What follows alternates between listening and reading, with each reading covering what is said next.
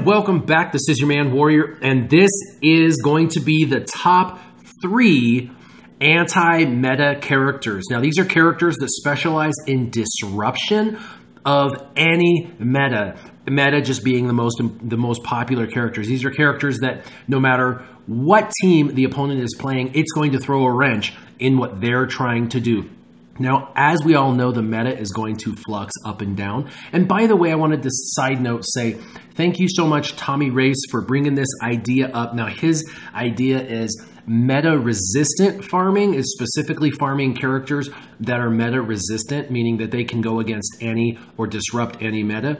And that is an excellent idea. That's probably another video, another day. I just want to pull out the top 3 that I feel are most important for everyone to have on their team. So some examples of these team characters that we're talking about would be like Boba Fett or TIE Fighter Pilot, B2 Super Battle Droid, Sunfac, Rex, Emperor Palpatine, Rey if you have her Zetaed, Barisafi if you have her Zetaed, IG-88, Royal Guard, and others. Now, those are characters that are going to disrupt the meta, and what I mean by that is it's your ability to impose your will onto the opponent, and the only way to do that is to shut down their strategy, their ability to do what they're going to do. So they build a team that is going to apply buffs and debuffs to your team and is going to do damage to your team. There are auto taunts in the game. There are other 2-tank combinations. There are certain factions that go into all stealth. And so what are you to do about that? Well, the top 3 anti-meta characters in the game are number 3, Boba Fett. The reason why Boba Fett is in the top 3 best anti-meta characters is since his rework, he now has the ability to basically have to be killed twice, possibly more, but let's go off of his basic. He is going to have to be murdered twice, and he is a heavy DPS character. So you're going to have him killed multiple times, but this is why he's important for you. He's going to be fast, and you can make him very fast, and he can ability block potentially an entire team, causing them to go an extra turn before they get to start to impose the will that they're desiring. In addition, Boba Fett does not care what tanks or taunting is happening in the game. He can target whoever, whenever, and wherever, which makes him an absolute threat. And thirdly, the game is all about buffing yourself and your team and debuffing the opponents. And so often in battles, you will see many buffs and debuffs on both sides of the field.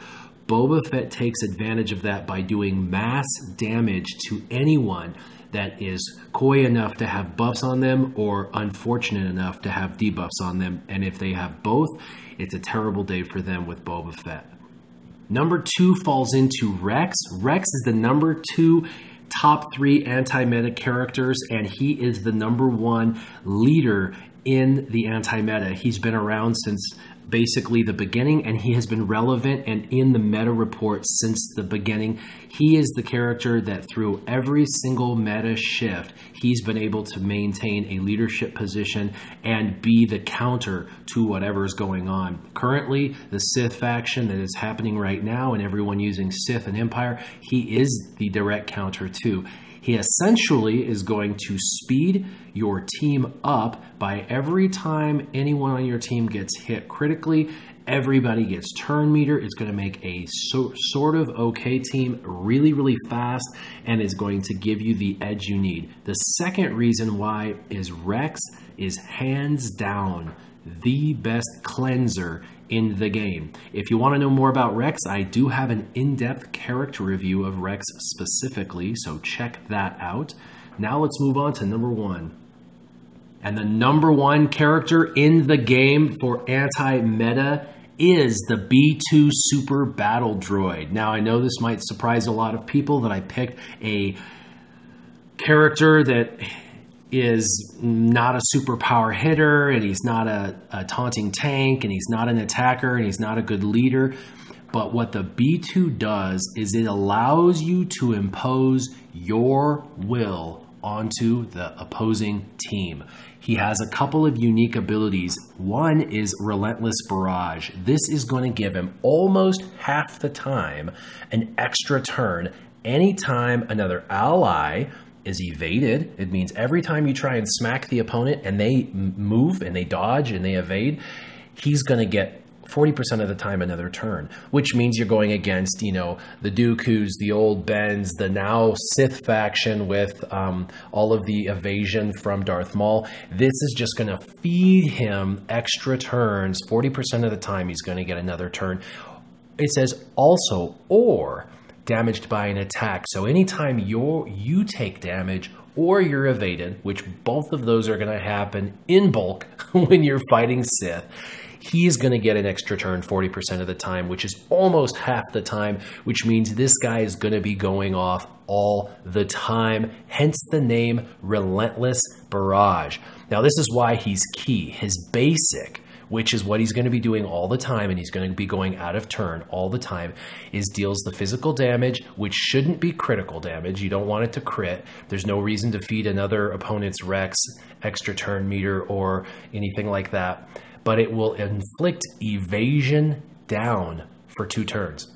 So evasion down is critically important, especially in the newest meta, because it's going to prevent them the next 2 rounds from evading the hits that you're trying to apply. So it's a really, really awesome basic ability that allows for you to prevent evasion from occurring.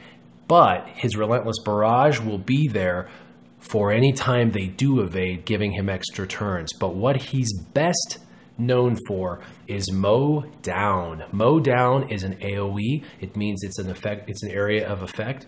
It's basically an attack on everybody, and it allows him to do physical damage to everyone on the other side. Even if they're stealthed, doesn't matter. It's going to do damage to everyone. It will dispel all positive status effects on them. So it's going to take away all of their buffs. And it will replace it 65% of the time with buff immunity for 2 turns. And that would be applied before the damage, which is pretty cool. So buff immunity prevents them from going back into stealth. It prevents them from getting other abilities that they would want to get, you know, such as critical chance up or offense up or any of those really cool abilities that they give each other. This is going to prevent this. Now, why he's so important in any meta is he will take away their advantages, which is the buffs over their head, replace it with a buff immunity that prevents them from getting anything good over their head, and it allows for you to not worry about tanks or taunting.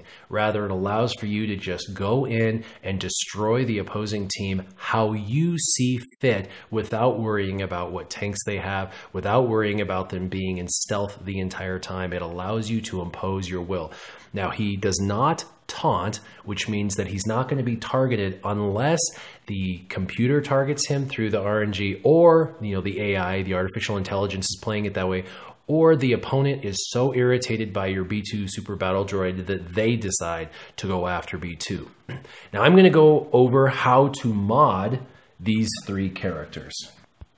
The way I would mod Boba Fett is I would mod him with health and potency. You want to get his potency up high because he's applying an ability block, as well as you're going to want to get health because he's kind of a squishy character. So I went ahead and gave him 2 potency sets and a health set.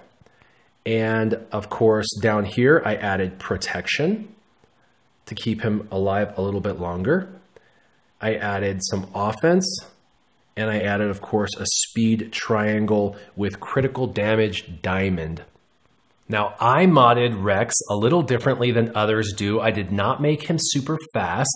Now, when he is the leader of my team, I don't need to make him fast because pretty much every team, other than a Darth Nihilus lead, pretty much every team is going to rely on critical hits, which is going to feed a ton of turn meter to my team. So my team does not have to be as fast. So I have made my Rex extremely powerful. That is what I'm looking for, is being able to do a lot of damage with him on his special. And I also am not too worried about him. I don't use him in the raids. Otherwise, you would want potency because he's a very low potent character, but you would want potency high if you're using him to remove turn meter. But even at 20% potency, I still remove turn meter quite frequently.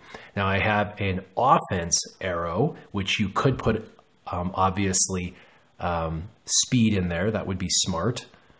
I could put a critical damage in here or offense, and I chose to do offense.